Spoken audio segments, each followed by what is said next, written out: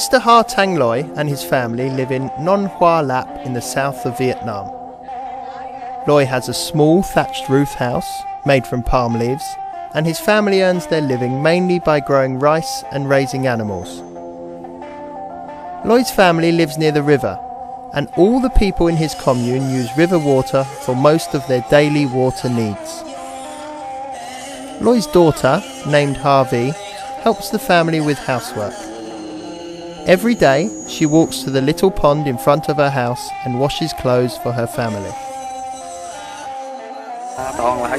My main source of water is from the pond and lake. In the rainy season, we collect some rainwater and we store them in big jars. We usually drink rainwater directly from the jars. Because all the daily activities are carried out on the river, including raising ducks, the water source here is seriously contaminated, which leads to fibroma disease.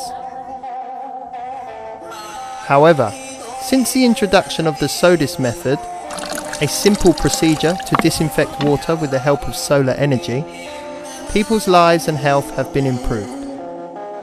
Mr. Loi pours the water into PET bottles and exposes them to the sun. After at least 6 hours, sun radiation has killed all the pathogens. Now the water is clean enough to drink.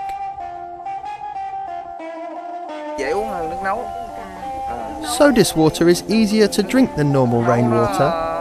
Also, when we go back from work, we can enjoy fresh drinking water immediately. Using this method, it is both healthy and ready at the same time. Harvey, Loi's daughter, can now enjoy clean and safe water. With the popularity of Sodis, people's health in Long An has greatly improved. I hope to see a lot more smiles in this beautiful land. Helvetas is engaged in Vietnam and other Asian countries to fight water poverty. The Swiss Development Organization wants to provide access to clean drinking water for 1 million people like Mr. Loi by 2013.